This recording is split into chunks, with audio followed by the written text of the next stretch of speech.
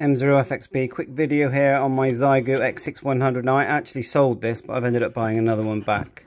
This one's 5 months old, so new. I think they're nearly £600 new, aren't they, in the UK? I've got my 705. I've been playing with that. There's new firmware on that. There's lots of new internet activity connections with the 705 if you've got one. Anyway, just thought I'd quickly unbox this for you. So it's 5 months old. There's your manual, and yeah, the manual's okay. The newest firmware on this is the best firmware, and I'm pretty sure this has got it on it because reason being is because you can tell with the screen's got this additional part on the right hand side. So I'm very lucky here, and thanks to the station that's sold me this, because it has the side handles here.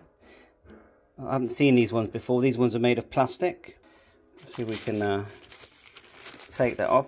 Now, I think these radios work great. I mean, people moan about different, what do they call it? They call it the noise that comes from nowhere. Bugs, is it? Or birdies? Let's have a look at this side. So this side handle, plastic. It looks like it just clips on this side handle. So yeah, seems to do the job. Protects the radio. So let's just see if it even comes on.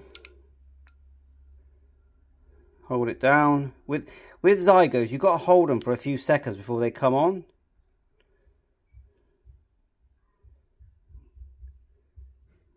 Give it a minute. There you go. See the little black thing on the right? That's what tells me it's got the newer firmware. Right. So let's connect my antenna to it.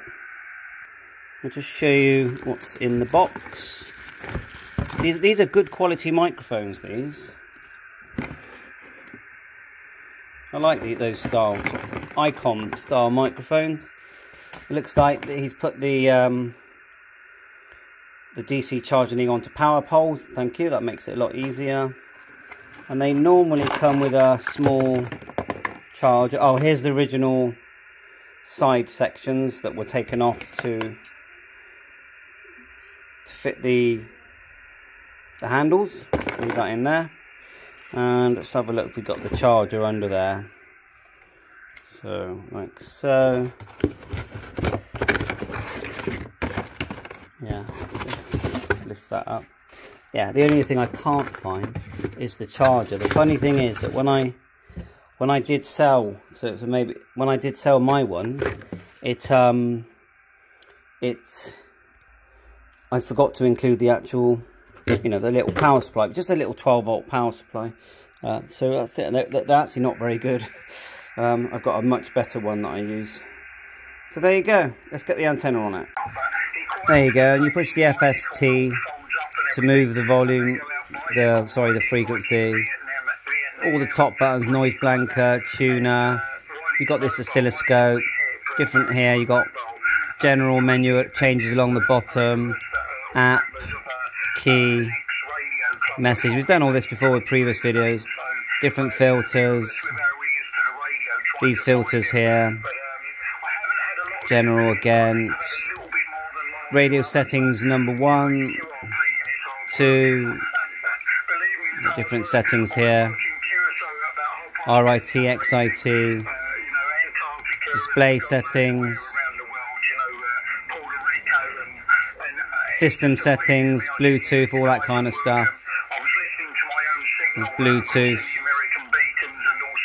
Play with that later. Okay, bye for now. 7.3, all the best. There you go. So it's up and running.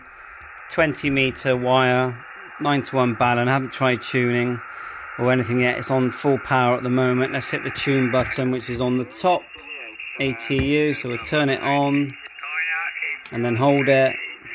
Let's go down the band. There's up and down arrows on top.